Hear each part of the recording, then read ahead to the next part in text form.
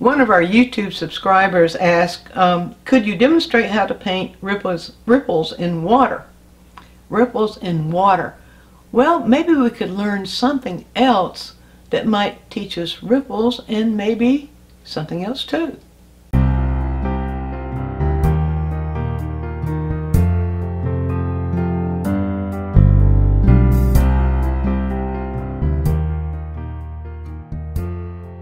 We always get in trouble when we start to paint an image as an image. So if your goal is painting ripples in water, chances are you're going to struggle a long time. You might not even make it work.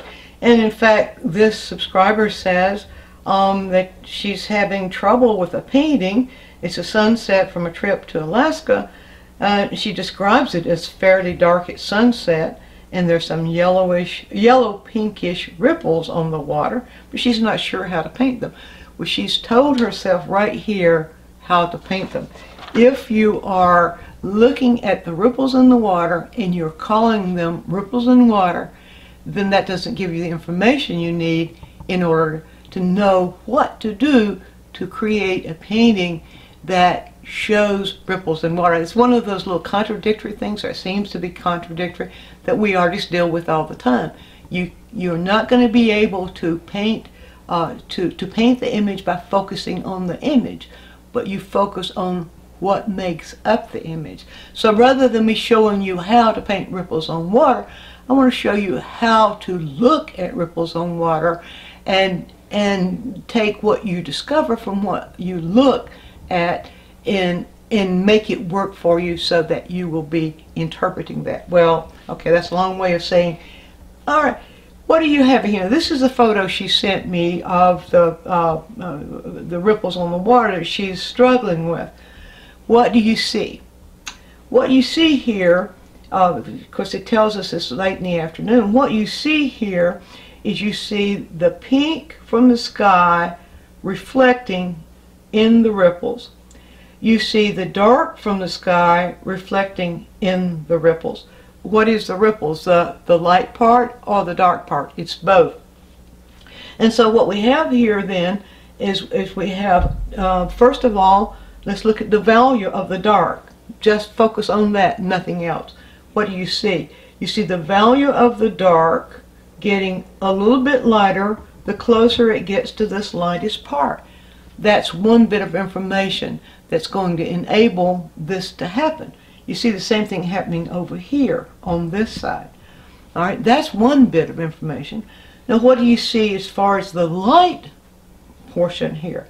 You see the light portion being pretty much the same color as you see right up in here, though not quite as saturated, a little bit more neutralized than you see up here.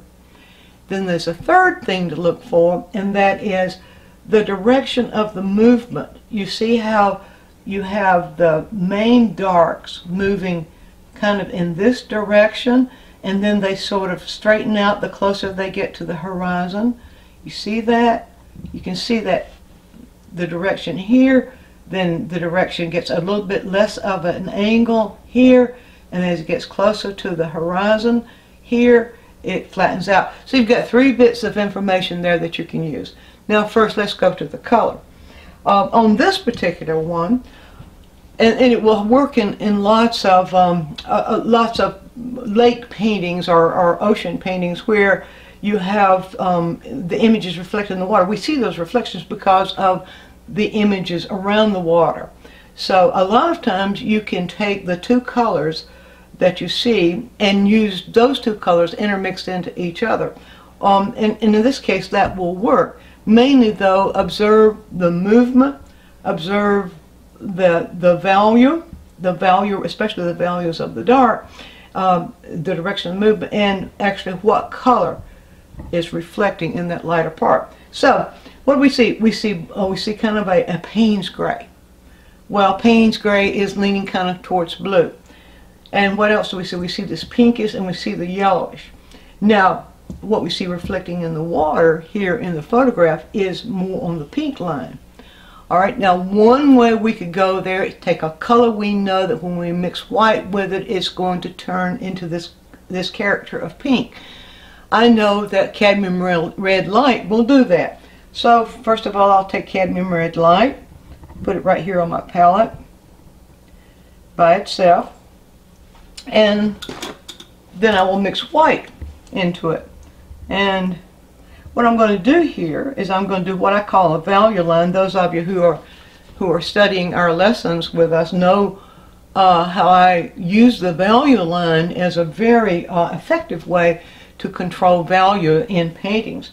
And what that is as you see here, and I have a quick tip on that too, it's simply gradually changing the value. So we'll leave a little bit of that cadmium red light there, and I'll gradually change that value to a lighter version. So I've got kind of a gradation here of the value of the cadmium red light. Alright, now when that mixed enough, now I want to check here and see where in that value range do I see these colors. So one way to do that, I could do it on the back of the palette knife like this, where I pull the palette knife smooth and then I hold the palette knife here. You see, I pretty much, it's a little bit lighter. I have it a little bit lighter than the colors that I'm seeing here. There's a variation of this pink that moves from the pink into the blues and causing the purples here. But what we're seeing primarily reflected in the light here, if you look, are the pinks. So that's important information. Well, I'll get that a little bit darker. Add just a little bit more of the cadmium red light into it here, like this. And let's try that again. Alright, so now see, I'm closer now. I'm closer to the pink I'm observing right here. Now this pink is the pink that's reflecting into the water. Now if I hold the pink right here though, what I observe is that the pink in the water is slightly more neutral. So what I can do there, right here is that area for that pink, is slightly more neutral. Cadmium red light, ultramarine blue. So I'm going to go up into the ultramarine blue here. And I'm going to create a value line of the ultramarine blue. Just very quickly. Now what I will want to do, since cadmium red light is kind of a red-orange, so ultramarine blue is a sort of a complement. It serves well as a complement to cadmium red light. They sort of neutralize each other. Alright, so now I can go into the same value area right here. Let's bring it right down in here because I don't need much. And let's mix a little bit of that. Mix a little bit of that with this cadmium red light. And just check it. Just check it. And that looks exactly like what I would need for the pink on the water. So if you can take the color that you see reflecting here, the color in the sky, and use whatever color you're using for the water, because those two are kind of mixed together. So whatever color you're using to make the water, add just a little bit of that into that color. It should neutralize it so that you get this. Now I'll give you just a brief demonstration here to show you how that actually works. First of all, because we're seeing this as kind of a gray blue, it feels more like the Payne's gray I was referring to. Well, that means that we need to change the ultramarine blue to lean it more in that direction, and so we can do that. I'm just going to bring some of the darker ones, so it's very, very dark right there, and I'm going to add a little bit of the cadmium red light into the ultramarine blue here, and that will change it to more to a color that is closer to that Payne's gray we're seeing. There it is right there, and that's very, very dark, so it's probably a little hard to see. And I keep working in that until I can get it pretty close to that. Now one way I can check it, not add white to it, but add this mixture, because those two are mixing together. I can add that mixture and I can see that is pretty close. Maybe a little bit more of that red in there wouldn't hurt. So here we go. All right, so what am I doing here that could be universal for any lake scene or any ocean scene is you look at the color of the darkest part of the water. What color is that? That's the color you want to use for the darkest part of that water. And then you use the lighter colors, the colors that are reflecting into it. Those are the colors that you use to mix into it to create the lighter values of that dark. So that's what I'm doing here. All right, now I'm just going to give you a very brief, I'm not going to do the whole scene or anything, I just want to do just a brief little demo right here to show you those principles and how they work. So I will use, I'll start out with the dark. And so if we have this darkest dark, let's see, right here, that's dark, that's too dark, that's darker than what we see right there. So I'm just going to move right into the cadmium red light mixture and lighten that up just a little bit. Cadmium red light and white. There we go, right there. So that is a closer value to what we're seeing right there. So you see what I did there? The color of the darker the water, and in order to lighten that color of the darker the water, use the color that's reflecting on the water, which would be, in this case, is the pink of the sky. So that's what makes it work. Now you see, as this darker moves closer to the area where more of the color is reflecting in, it's closer behind where the sun's actually going in, I imagine, that gets a little bit lighter. So you use this color, this mixture, to control that value, and that is key. Now you see, as I do that, as I add a little bit more of that mixture in there, then we begin to feel more of what this color is doing right here. So I work those back and forth into each other like that. I'll leave a little space. Now I'm causing the movement or the direction of these strokes to change as I'm moving closer to where I am, where I would be if I were on that beach. And let's just put a little bit more dark right in here. All right, so you see, I don't need to do a whole lot more to show you. I'm going to wash the brush now. Now remember what I did before. What we need in the lighter part is that we need this color but slightly neutral. That's what we'd observe right here. So be sure to get it dark enough. The tendency here would be to get this too light. Read it too light, you get it too light. So that's a good reason to mix the colors and compare them to what you're looking at. If you're in plein air, you mix the color, you can hold it on the end of your brush or the end of your palette knife, close one eye, and you can hold it like this and compare it with the color you're seeing in the landscape. An excellent way to find the right color. So it's usually what happens there is that people will make the reflections too light and maybe sometimes too saturated with color. So I'm going to move right up in here and pick up plenty of color on the brush because I've got dark paint there. I'm going to slightly neutralize that color. And now let's see, I'm compare. I'm pretty close there.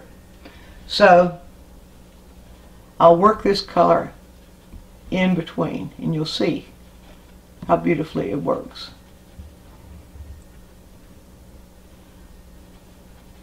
Now, as it goes in the distance, you don't really see. Let me get that out right there. As it goes in the distance, you don't really see it. You're seeing the reflection, or we're seeing the actual reflection up closer in this area right here. So we could just use this method right here of moving the brush back and forth for the movement of the water. We'll put some of this in and we'll put some dark back in to kind of show this direction and this direction. That's the color right there. And go back and get some of that dark color and you'll see how well it works. It's already beginning to work. Don't want to overdo either one. So we need this needs to be a little lighter. So the key is keeping the dark part light enough and the light part dark enough, as well as using those colors reflected into each other. So let's see here. Now you can kind of see now. And of course the brush stroke I'm using is a back and forth brush stroke like this. That is a good stroke to use when you're showing ripples on water. So let's see, have I done enough of that so that you can get an idea. We do have a little darker contrast right here. Go by what you see. If there's stronger contrast, well, then the darks get darker. Light stays pretty much the same. If there's not quite so strong contrast, then the darks are lighter. But the main thing is that you're using those colors mixed together. I think you can see right there how you can use this little process. It's a matter of observing and of creating the colors on your palette that you see when you make those observations. So if you found this quick tip helpful, we have a lot of full-length lessons, a lot of them dealing with color, in fact, on our website, DianeMize.com, downloads and DVDs. And if you have something that you have struggled with, you'd like me to do a quick tip on, leave a comment right down here and tell me what it is, and we'll put it on the schedule. And there's your quick tip.